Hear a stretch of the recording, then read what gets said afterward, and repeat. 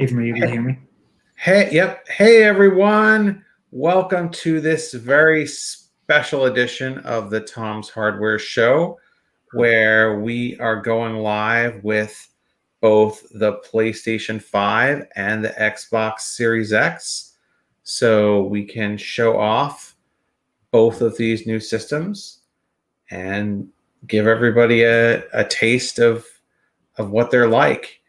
I want to remind everyone that we have a chat room available on Facebook, Twitch, Periscope, and YouTube. So we'd love to take your questions in real time. So fire away. If you're not watching this in real time, we're still going to provide you with lots of insight. And of course, this is going to be available as a podcast for those who want to listen to it in audio. So, I am your host for today, Tom's Hardware Editor-in-Chief, Avram Pilch, and I'm joined by staff writer Michelle Earhart and senior editor Andrew Friedman, who is the one who has the consoles.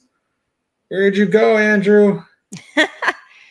He's the PS5 took him as tribute. There you go. Okay, so we got people filtering in, wanting to see the new toys.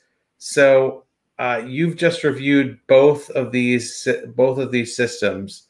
Which one do you like better? I mean, it's really a toss-up. It's such early days for them. I can say they both have a ton of potential. So, I mean, actually, this might be a risk, but I'm going to try to show them to you a bit. If I go here, switch the camera. So, oh, it's upside down. Sorry.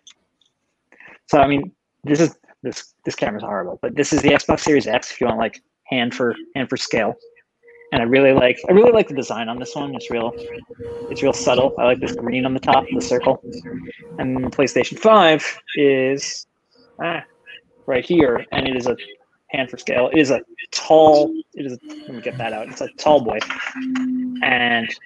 but beyond the looks, it's actually got a lot going for it. I mean, the big thing right now is that it's so early that there's very few games on each.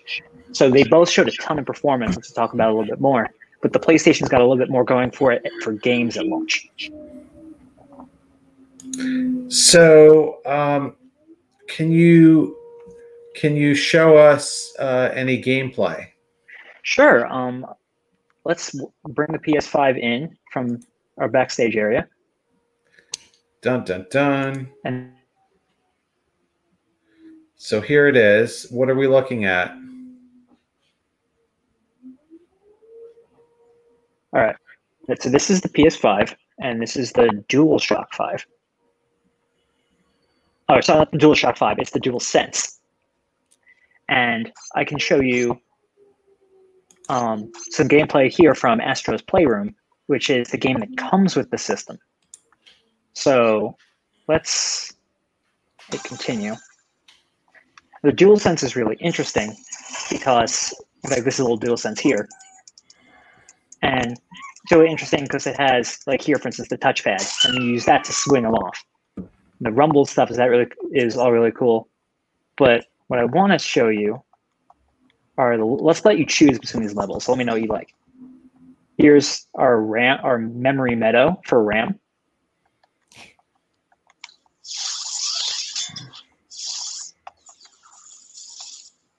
Here's our CPU, or our cooling level, cooling springs.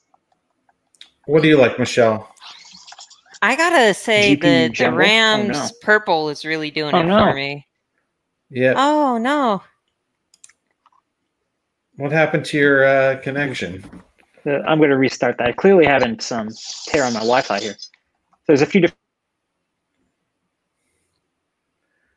While we wait for Andrew, I have the DualShock 4 right here, which seems to be, if you'll notice, there's this light bar that's gone with the DualSense now. Instead, it just sort of goes around the touchpad with a nice little thin strip.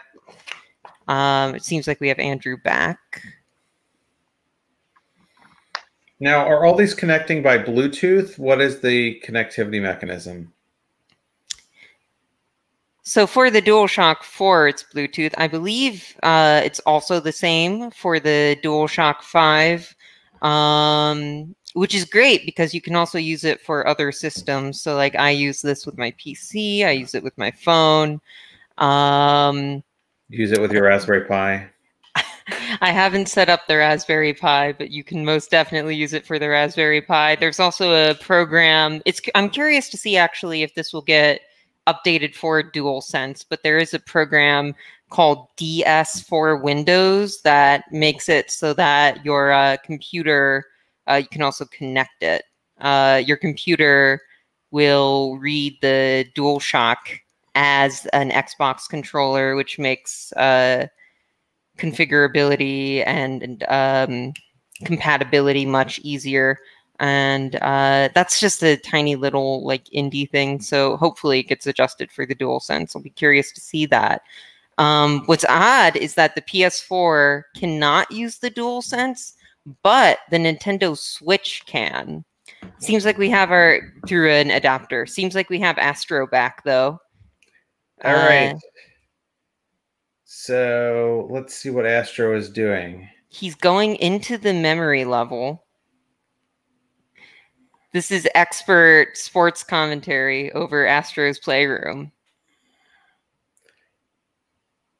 So that looks like Wall-E over there. I think they're all kind of Wall-E-esque. Andrew, can you hear us? I'm back now. I apologize for that. Can you hear me? These are the PS4 needs to eat your soul to power its 4K, seems like. It was going well in our testing, so I really apologize for that. So this is Astro's Playroom, and frankly, it's adorable. I wish you could feel the controller, because I think that's the big thing about this that can't be conveyed in videos, is how it rumbles, how I can feel the wind blowing against my palms. Like, that's really cool. How you could feel the lasers. And the other thing you probably can't really hear is that the speaker is actually making sounds, and the PS4 did that too a little bit, but it's synced with Astro's Playroom. The other cool thing about this game, and I'm going to try to purposely not spoil it for anyone, is that it is filled with Easter eggs from just like the greater Sony universe, like the Sony Cinematic Universe. Really? And so, oh yeah, tons. Well, this is our sequel to PlayStation All-Stars? Not exactly, but you'll probably just run into some stuff just by nature of the fact that it's here. Like, this might, I actually don't know this one, but somebody might. And so this is the game that comes pre-installed on the PlayStation. Everyone gets it. It's free, and it's actually can even get surprisingly difficult.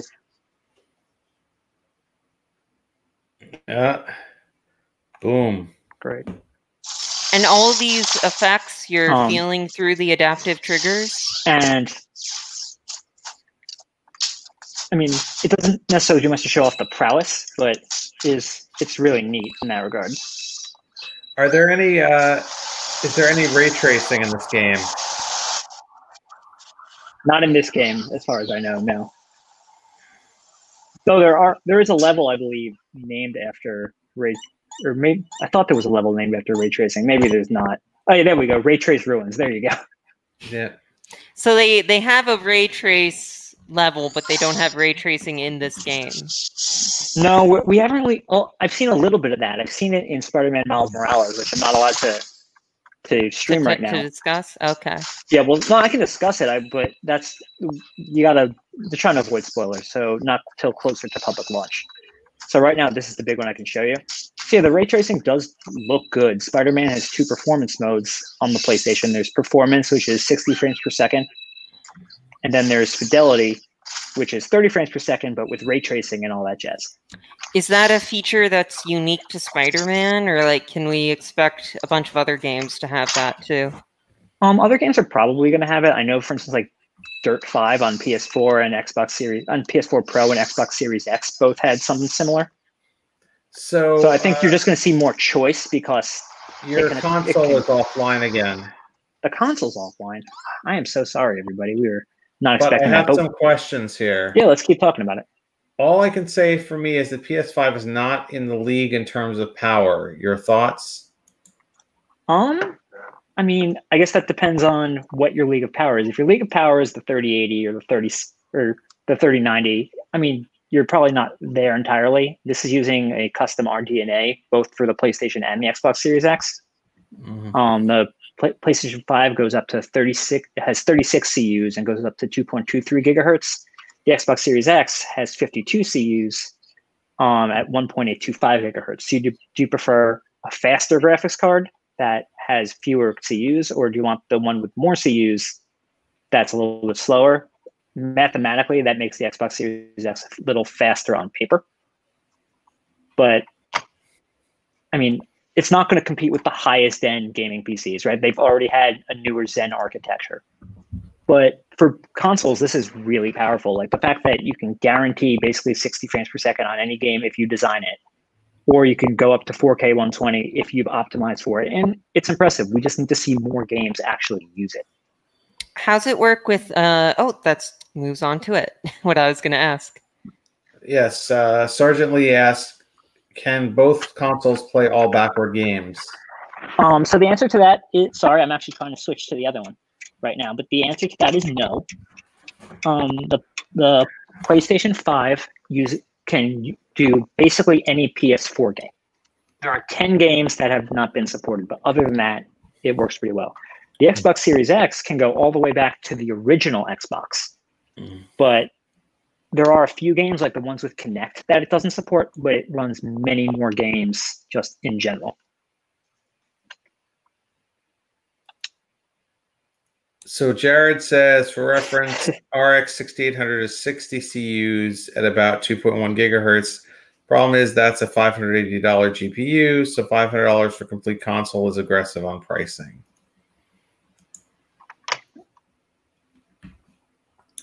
Isn't that always the case? You get more for your money with consoles because they're expecting you to buy the games.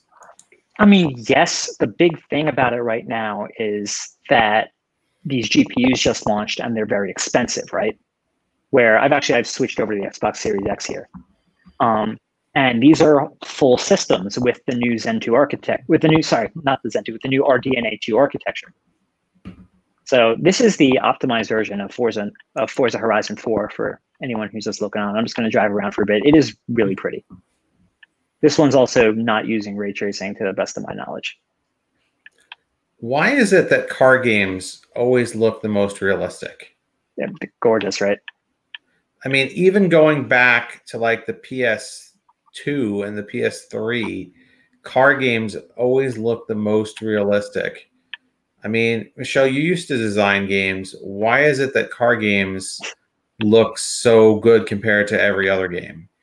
I mean, it's not necessarily anything to do with the genre, but it is really funny because it's a lot of environmental detail that you have to make for levels that you're passing by in the blink of an eye. And I think that might help a little bit in the same way it helps with Flight Simulator in that you're not, that's pretty cool that you just broke apart that that wall, but you're not necessarily getting up close and smelling the roses with a lot of the environment, so you don't have a lot of time to process the sort of rough edges that might be there. And also the environment is part of the attraction with car games, right? Like it's the spectacle. You have to put a lot of detail into that to make each track feel distinct. It's also part of the reason why people play like a Sonic game, right? Whereas like in a slower game like Gears of War or Mario, you might want like your players to be in, one or two rooms for a long period of time. So you're going to put more attention on those areas instead of building out big environments. But I mean, to be honest, if you showed this to somebody real quick, they might think this was a video. Like, I mean, this is actually an older game, which is funny. This is Forza Horizon 4 came out in 2018, so I'm really looking forward to Forza Motorsport and Gran Turismo to see what car games really look like, what racing games look like on the newest tech. And then you add ray tracing to it, because the reflections are already really convincing. I mean, I guess it's because the hardest thing to make, what you don't see in any of these games, is a human face, and that's the hardest thing to make. There are some human faces in this game. They're not as good. Actually, I want to show you something cool, which is if I push the guide button right here and I want to pick another game, I'm going to say, interesting, my pre-order is updating. Let's say Gears 5. It's going to go black for a second. The HDMI signal goes, and you're going to see here, Gears 5 is going to pop up. And then in a second, so this is it switching between games, and it should use quick resume here. And when it loads, okay, well, and when it loads, it should take me. Okay, it didn't. Which this is, I guess that's a real time thing. But quick resume is when it works, which it typically does. Here it doesn't. Is really cool because it just switches you to the point in the game you were without going through everything we're seeing here. So it's a bit of a shame we're seeing that part, but it does work most of the time. There are a few games that do need patches for it to operate effectively, but in general, like you generally get to skip this, and it's kind of unfortunate that I didn't show it immediately right now because let me try to pick another game and see if that works.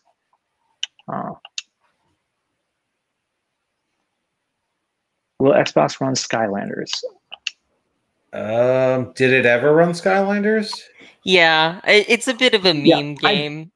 No, I know what Skylanders is. I played it on PlayStation. I actually don't know if the accessor. So if the accessor. So there's the quick resume thing. Now it goes off again. This is just and bam, I'm back in the game. This is right where I was when I left off. That's a very good question, William. So that's quick resume. Yeah, I'd love to find out. I don't know which versions of Skylanders worked on Xbox One. Was there? I mean, it would probably only be the latest one, right? Because I don't think it was backward compatible with, like, there's like 8 different Skylanders games. My son used to be a huge fan of them when we used to play on PlayStation 3. And then when we moved on to Nintendo and Xbox One, we couldn't play anymore. Oh, we've got a question from Matt. How do I feel? As someone who reviewed the Herman Miller gaming chair and got to play both new consoles, how do I feel to be the luckiest gamer in the world? It's a privilege to get to review this stuff. I absolutely think it is. I haven't tried it. I don't have a 3080 though, so I guess some people have it better than me. But no, it is absolutely a privilege to get to try this stuff first. Obviously, what I would tell someone is just because other people get to play with it doesn't mean it's immediately necessary for you. I think it's great that we got to review it and tell people how it operates. But I think with both of these systems, you could actually wait and see and do just fine. A lot of these games, like for instance, the ones I'm playing on Xbox right here, are totally playable on Xbox One. And the same for games like Spider-Man Miles Morales on PS5 and PS4. Or even Horizon Forbidden West, which is coming out in 2021, will be on PS5 and PS4. So, I'm getting to play with a lot of expensive toys. I'm having a lot of fun doing it. But I do say that everybody should, hopefully they take the experiences we had and they decide if it's worth it for them. And then they pick when it is worth it for them, when these systems have fuller libraries. I mean, I'm sorry, you go. No worries. It seems kind of like they're almost going for more gaming PC track where the software isn't necessarily the attraction. It's being able to play the games you already have, but at higher fidelity or higher frame rate, at least for right now. I get that more from the Xbox than the PlayStation. I think a lot of this is your general every system where they have those sort of like games that are on the edge, and then eventually they'll stop putting them up there. So I suspect, especially, that eventually PlayStation 5 will be all PS5. And I get the sense with Game Pass that it's definitely more like a PC, right? That you're just upgrading your PC and seeing everything play in the best way they can play, as opposed to, everything's necessarily going to be better immediately. That being said, I think we've seen a couple games listed for Xbox Series X and Series S and One, but then some others that don't say it. So eventually you'll hit the point, right, where the minimum specification is one of these, or the Series S, the cheaper brother or sister or cousin. I shouldn't gender the Xbox. How are the backwards compatible games right now? Like, are you hitting 60 frames a second or more? Yeah, I mean, it depends what it's designed for. I made a big joke in my review that I downloaded an Xbox 360 game I used to play, Aegis Wing, and I got it because it was free on the Xbox Live Arcade, and my brother and I played it all the time because games were expensive when you weren't making any money. And I downloaded it and it worked fine. That game did not go up to 60 FPS, right? That game's not going to see any performance gains. That game is really, really old. But whenever things really could, it seemed like they did. I mean, obviously, there are some places that have mastered measuring frame rates. Like shout out to Digital Foundry; those guys are great. In this case, it doesn't really need a trained eye to show, oh, this is running better than 30. And so anything that could run better than 30 on any of these was clearly doing so. And like it's especially noticed on both the Xbox and the PS5.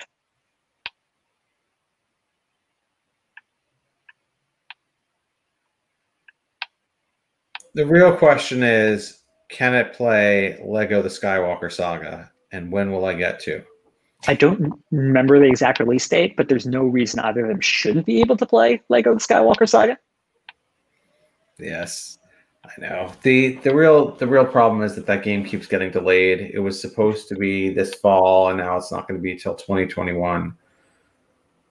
We have a big Lego The Skywalker Saga fan in the office. Yes, well, I'm a big Lego games fan, and that is the next Lego game, which they didn't even come out with one at all this year.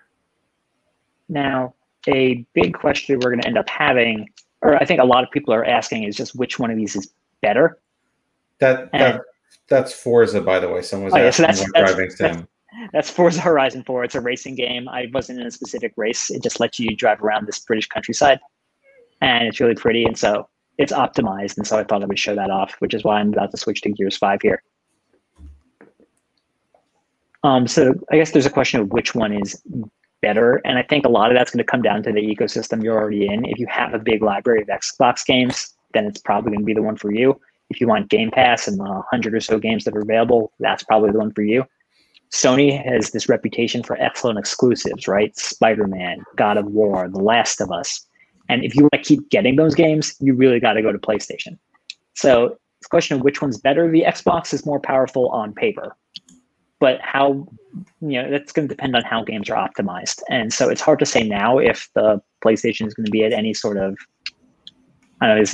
detriment, but on first impressions, it's plenty powerful on its own. So it really comes down to what you want to play, because they're going to have different games, different exclusives. And the Xbox is still waiting for theirs, like Halo. I think the Medium was just delayed like today till next year. But they're both going to have Cyberpunk and Watch Dogs and Assassin's Creed. So you're going to have plenty to play on both, but it just depends on the exclusives you like. And keep in mind, the Xbox exclusives will be on PC also. So I have a question. What is the media playback like? Is there any appreciable difference in terms of playing Blu-rays or in terms of using streaming services like Netflix? Sure. I can talk about that more for the Xbox. The PlayStation, we had PlayStation, as you'll see in the review, in a sort of early access state, which meant not everything was totally ready for prime time. We'll tell you more about the PlayStation 5 one closer to its launch. The Xbox really has basically, and this is Gears 5, which has also been optimized for Series X. Oh shit. So it has everything you could really want. Like, it's got Netflix, Disney Plus is going to be there at launch. You're going to have Amazon Prime and Vudu and Hulu. All that's really there. So in terms of streaming, everything's there. They both have 4K Blu-ray players, except the PlayStation has an all digital version, which is $100 less. And the big difference is that it doesn't have a disc drive. So if you're going entirely digital and you don't want to own discs anymore, then you can save some money. But if you have a backwards compatible disc collection, that's not great. That actually is interesting. I'm curious to see how the PS5 streaming app situation works out, because I believe they're launching without some big names like Prime Video and HBO Max. And I mean, obviously those are going to come down the line, but if you don't want to keep your PS4 hooked up to your TV, but you want to use those apps, it's a little bit of a disappointment. Yeah, I mean, that's what they wrote in the blog post. Again, like, we're at a point where I got to wait a little bit to see the final, like, to really have a finalized version that is closer to what everybody's going to see. So I don't want to be leading anyone astray or breaking any rules for that matter. So we will get to that. It is very hard to talk and play, by the way. I understand why so many pro streamers have this, but I think there's that. I mean, I think the Xbox has really got everything, and so the PlayStation is going to have some competition there if you use it as your primary media player. But again, we're going to see what's there. But the Xbox really does have everything. That I can't tell you. Have you looked into the difference on media playback for like the Series S as opposed to the Series X? Because like, the Series S doesn't play in 4K, but can I watch a 4K Blu-ray with it, or? Well, you can't watch a 4K Blu-ray on the Series S, and we don't have the Series S. But what I can tell you is that it doesn't have a disk drive. So that's true. So that's an all digital system as well.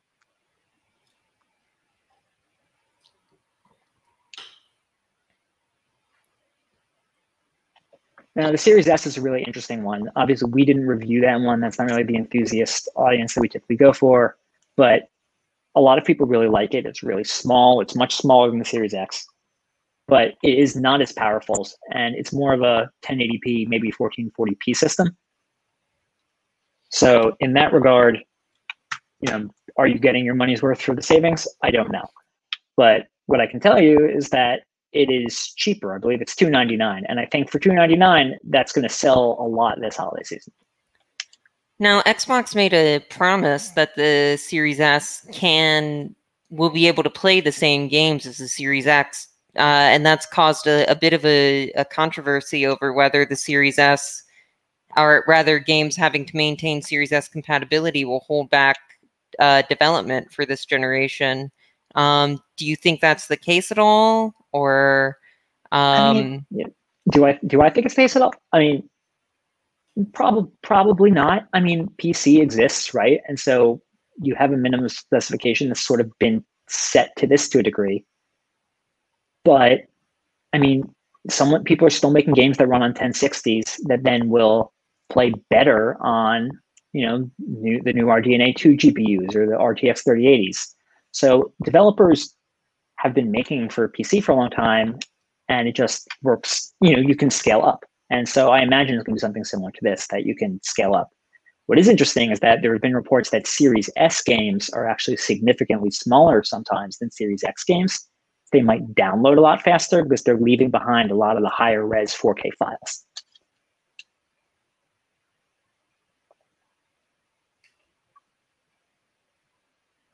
Wow. So let's see what other questions we have here.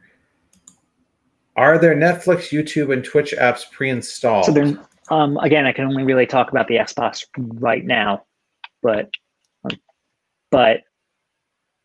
oh, look at this. They've added this already has a super sampled 6K 60 FPS update. You're not going to be able to see that on here at all, right? Like, because it's not streaming that way, but we will see how it looks.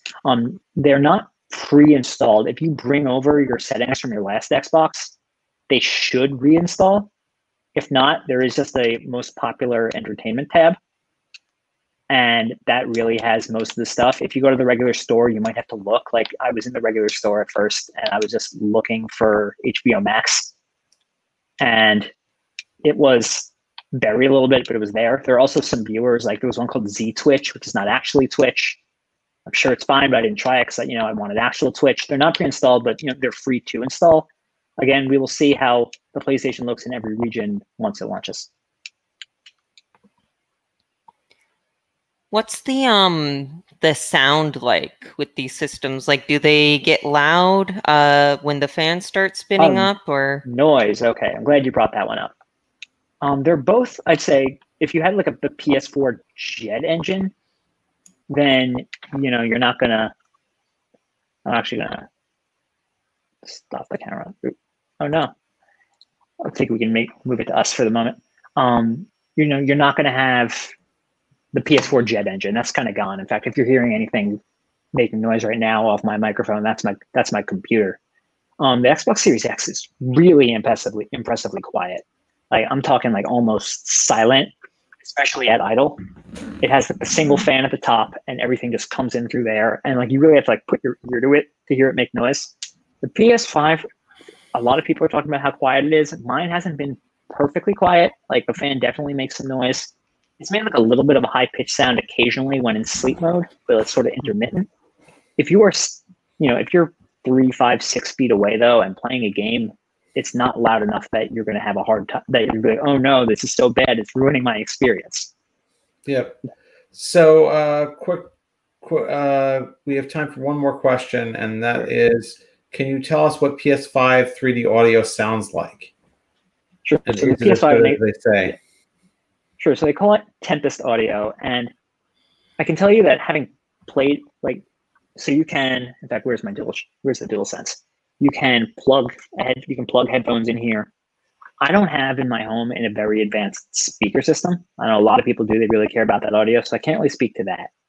But plugging headphones into here it's actually very much like the PS3. I did feel like sound coming through, like even some very basic headphones, was richer than on the PS4 before it. The other thing, and I actually don't know if it's technically part of Tempest or not, is that there is the speaker in the controller.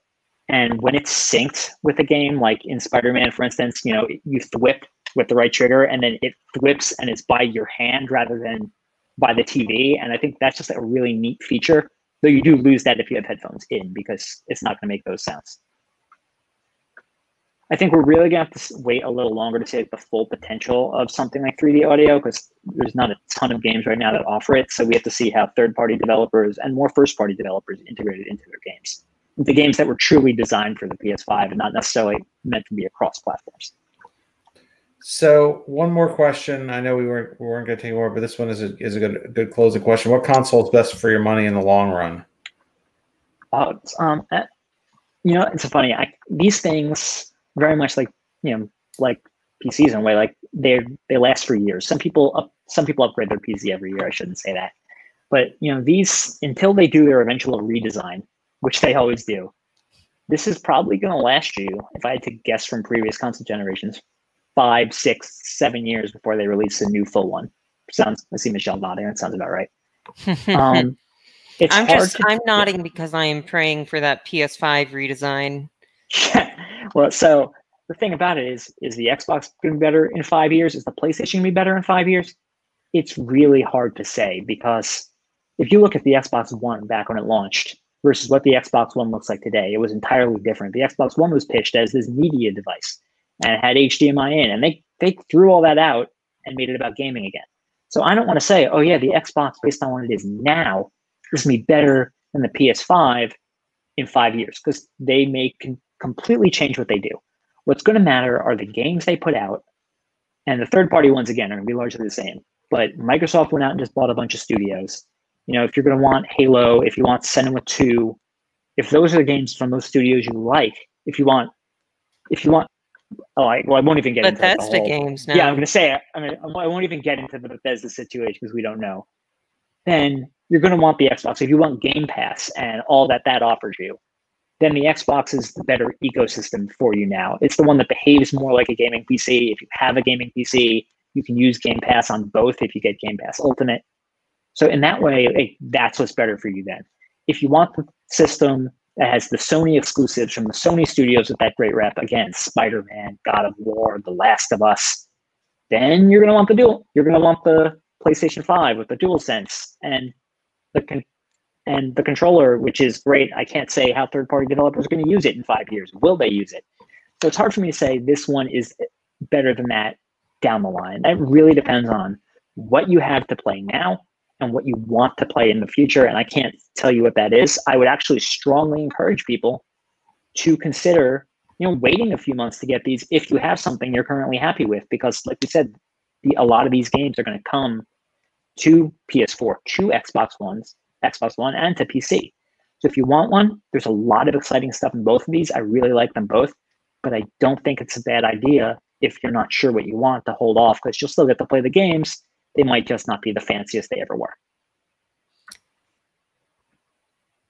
Great. Well, thank you guys so much. Thanks to our audience. You can and right now on our site we have Andrew's excellent reviews of both systems, and we have a face-off between the two of them that you can read. So thanks to everyone. Yeah, I'd like to apologize to everyone watching for the technical difficulties we had earlier in the show. I'm really sorry about that. We did test it, but this does happen. But yes, we appreciate you reading. We do hope you like the reviews.